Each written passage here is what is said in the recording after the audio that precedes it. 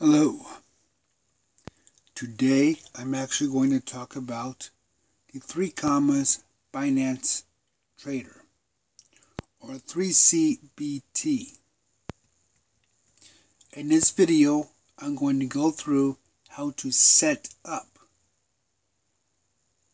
this bot for a coin that will trade on signals from TradingView.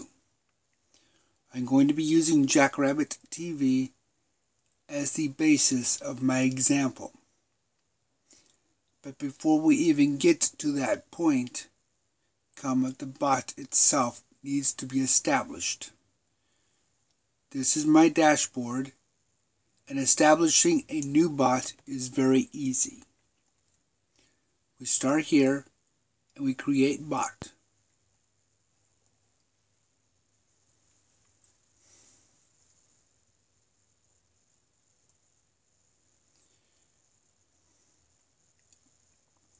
I'm going to walk through some of these options along the way, along with a few tips and strategies to help make this process a little bit easier as you are working.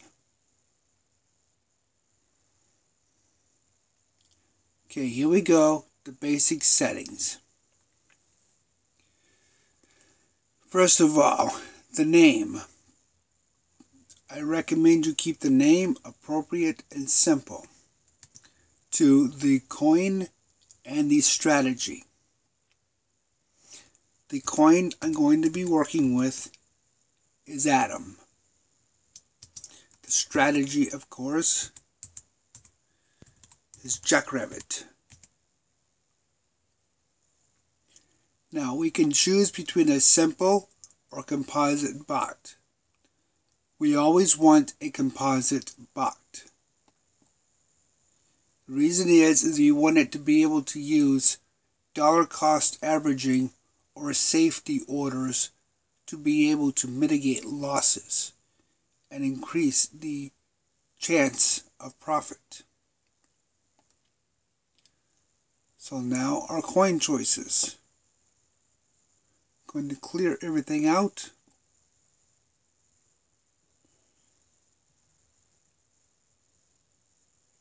Okay, now that we've done that, we do not want all coin choices. So we're going to click here.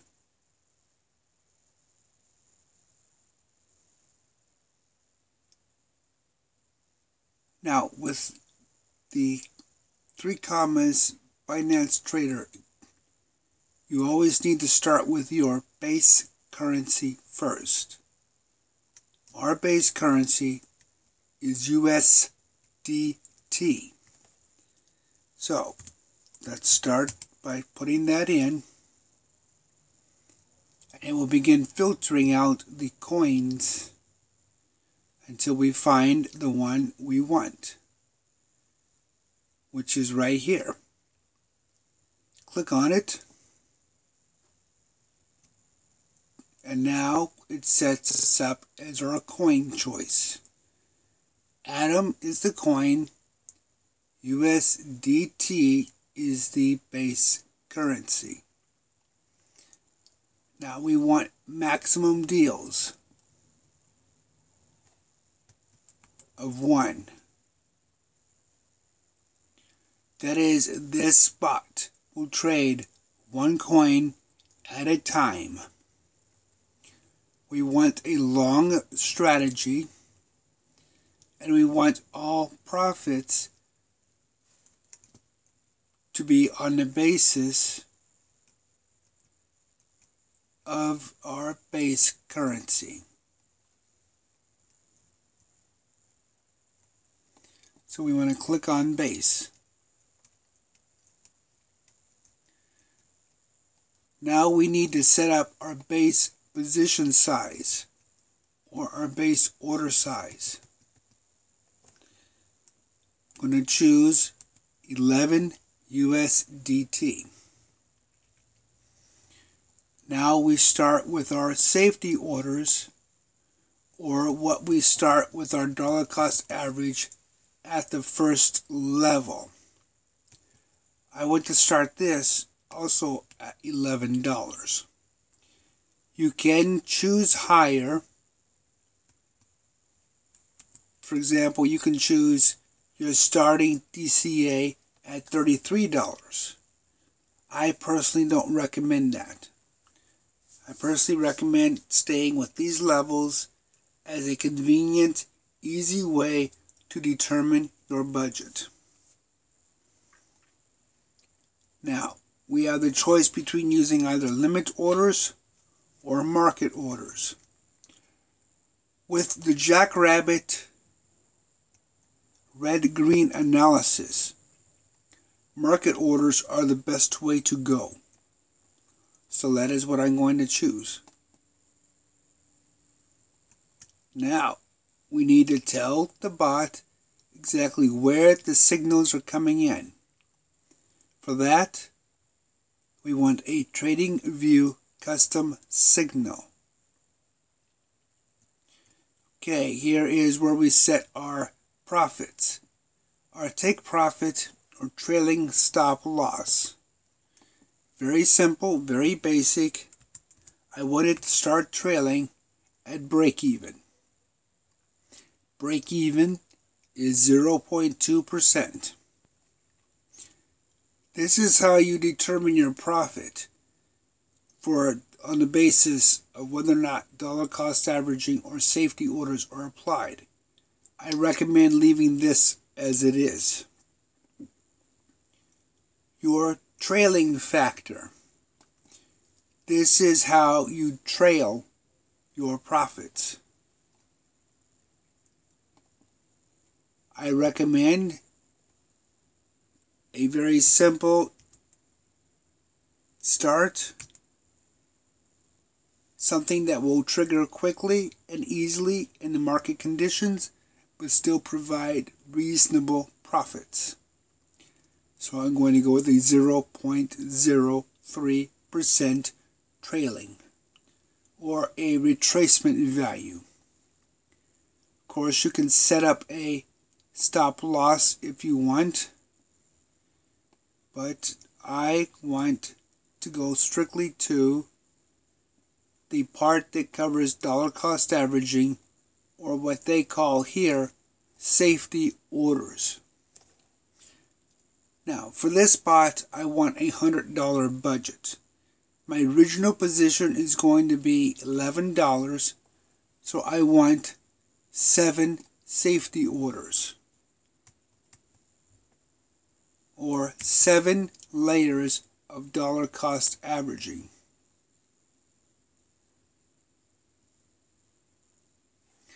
Now, I only want 1 safety order at a time.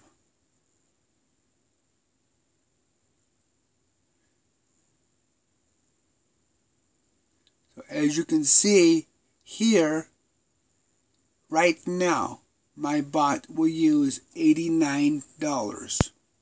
The original $11, and then reserves the remaining for the safety orders or dollar cost averaging. I want it to add to my order every time the asset drops below 1%. Scaling. This is where you can choose if you want to double down, triple down, so forth. I simply want to use a 1-to-1 scaling to maintain a consistent budget.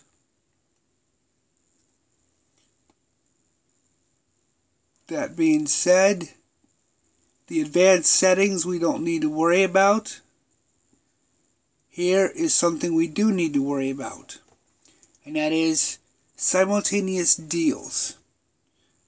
Well, basically what this is telling you is, this is telling us that we want the dollar cost averaging to only be one time or 7 different orders. We don't want that. We want one position, one coin for this bot. So we want to set up our simultaneous deals as the same as our original safety order number. We want these to match. That way when we get our safety orders, and I'll show you this in my results, the safety orders will be applied to the same position that we already have open. It won't open any additional positions. So now let's double check everything. As you can see, very simple, very basic. A lot of stuff we don't need to deal with. We can if we want to, and we can always go back and edit this information. But that's not something of real interest for us at this point. This is just a very simple, easy to maintain bot. Okay, there we go. All nice and set. Now this tells us what our current balance is. This tells us what our maximum reserved amount is going to be for this bot. This bot is going to use $89. The original order and then the additional safety orders. The amount you choose for your loss needs to be evaluated on the basis of the coin itself and your own risk assessment. Once you have double checked all of your figures and made sure that everything is the way you want it, simply click on Create Bot.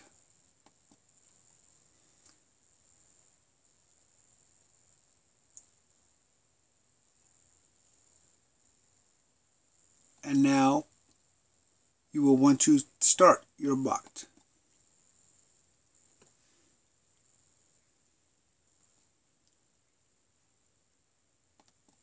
Your bot is now ready to trade. It will not trade yet, as we need to actually go through TradingView and establish the signals. This page lists an overview of your settings, kind of a last check before you move to the next stage. Now at the bottom of this page are the secret messages that you need to give TradingView. Do not give these out to anybody, because they contain the information necessary for somebody to actually take control of your bot. But from the standpoint of how to get this information into TradingView, you simply click on it, and it copies the information into your buffer. You can now then go to TradingView, which I have the chart already loaded.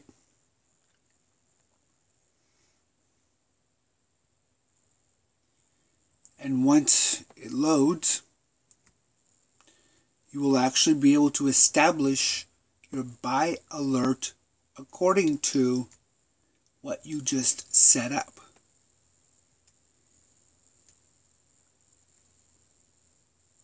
And you'll see here the alerts button once the chart has fully loaded. It should be noted that once in a while you will need to reload the screen if it has been setting for longer than a few minutes, to have it reload the chart appropriately.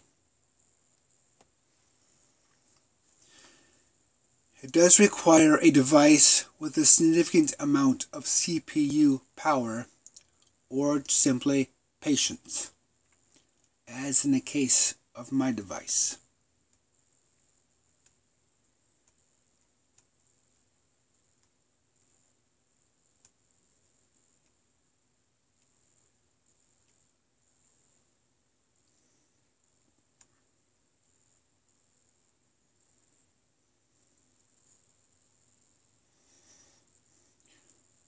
For the standpoint of this example, I am not going to use a sell signal, only a buy signal, and let the bot use the trailing take profit to give me my profits. Chart is slowly loading. Jackrabbit is mathematically intensive, so it will take older devices a little bit of time to load all of the necessary information available. Now that it is loaded, here you see we have the alert mechanism. We're going to create the Jackrabbit alert for the 3 commas bot we just made.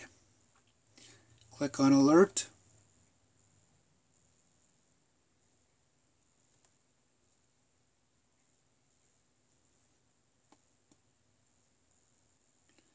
And we are presented with this screen. We want to take the coin, click on it, go to Jackrabbit. Now these are the current settings that Jackrabbit is using. Open price, heavy risk mitigation, red-green analysis, and enforcing condition 0. Make sure these are what you want before you actually continue to create this alert. We want to click on Jackrabbit. This screen is going to turn, and now we want to tell it to buy only when there are 2 signals, and to do so once per bar or once per candlestick. Now, unless you have the premium subscription, your actual alert will only last for 60 days.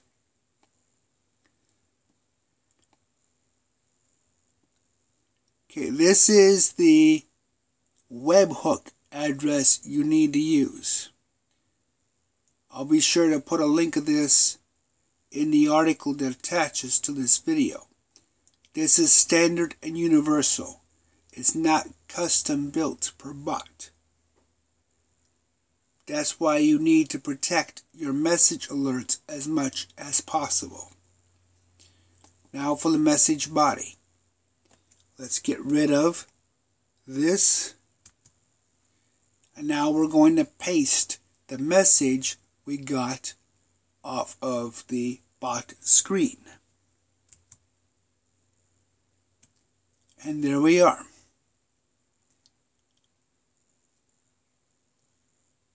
Now I will be deleting this bot afterwards, so the secret information revealed here will be of no value.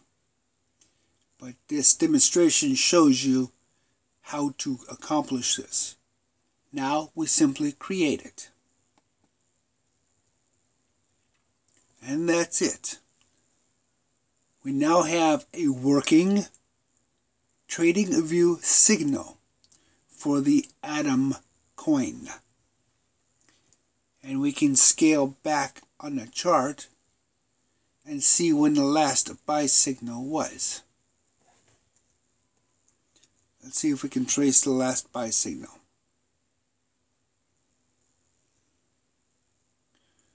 Most of my buy signals were around January 2nd or 3rd. So we'll see if this one follows suit.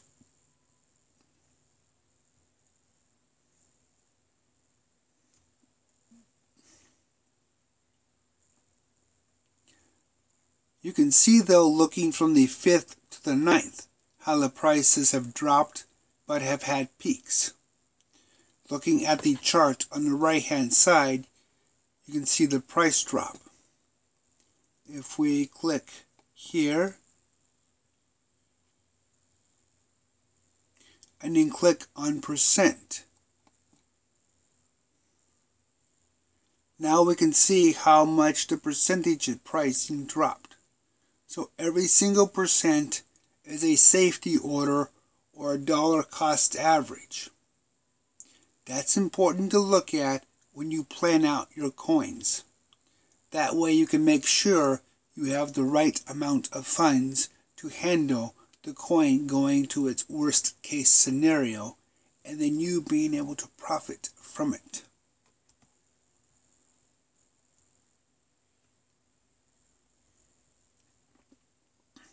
And it looks like starting on the 5th is when it started trending downwards.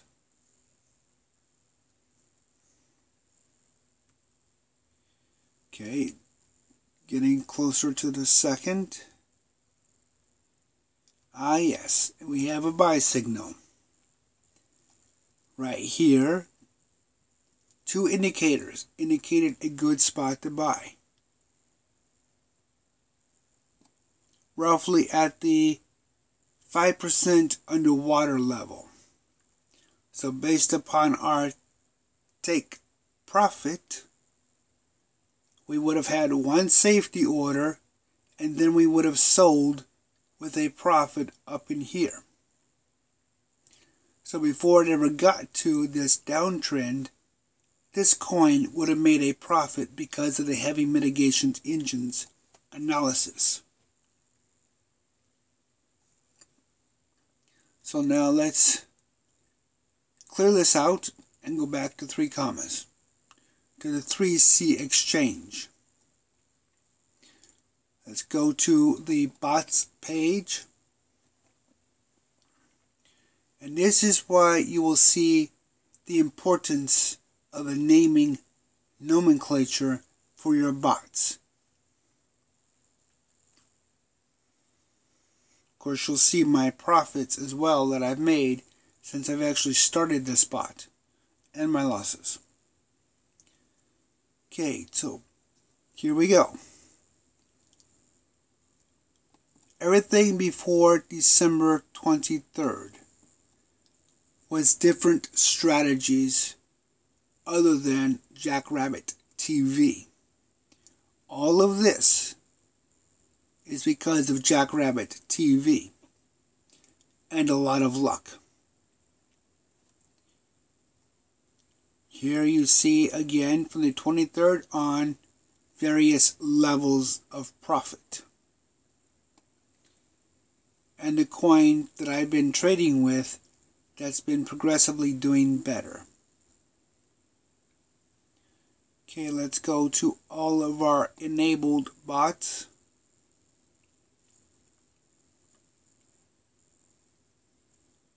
And now you see the various names.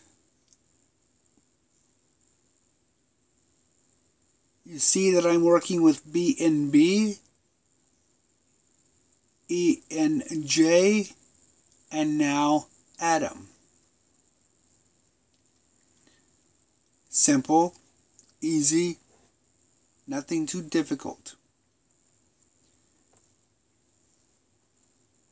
Having the word Jackrabbit in the title, I can easily see the strategy that I am using with this coin.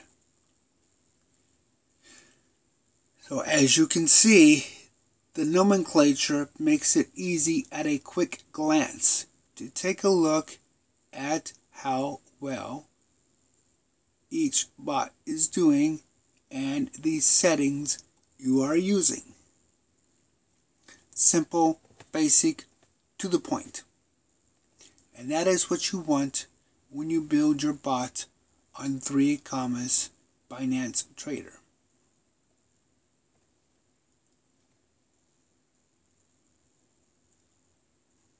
Until next time. Oh, wait, before I do, one other thing I want to show you. The deals.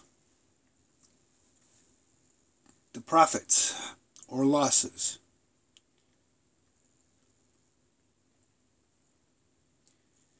This is probably one of the most important aspects of a successful bot.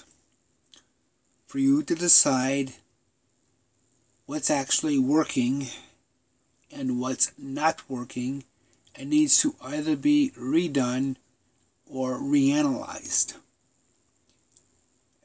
And there will be cases where from time to time, each and every coin you trade in will need to be reanalyzed.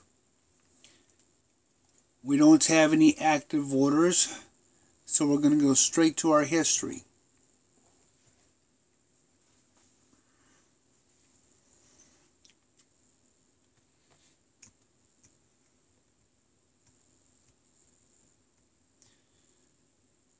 Now this is going to show all of our trades that have actually completed. It'll either be with a profit or with a loss, and it will tell us the number of safety orders it took to actually make that trade.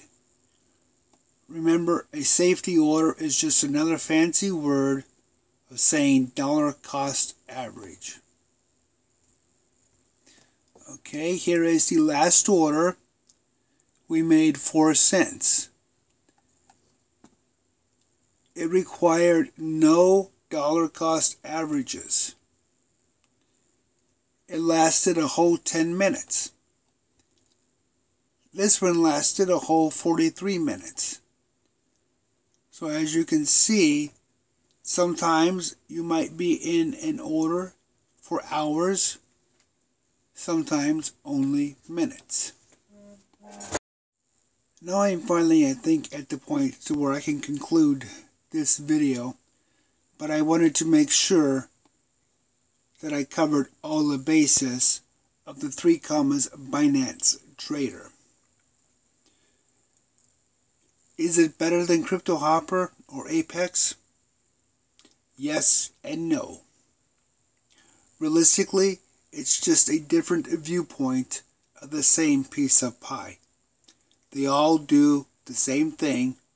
It's just a matter of how they get it done and whether or not it fits with your own risk assessments. I like 3 Binance Trader because there is no monthly subscription fee. What I don't like about 3 Binance Trader is it's loaded with techno-babble, like safety orders versus dollar cost averaging, or trailing take profit versus the standard nomenclature of a trailing stop loss. It does take a little bit to get used to the different nomenclature, but it does do a very efficient job with the right strategy. So now I'm going to wrap this up, and until next time.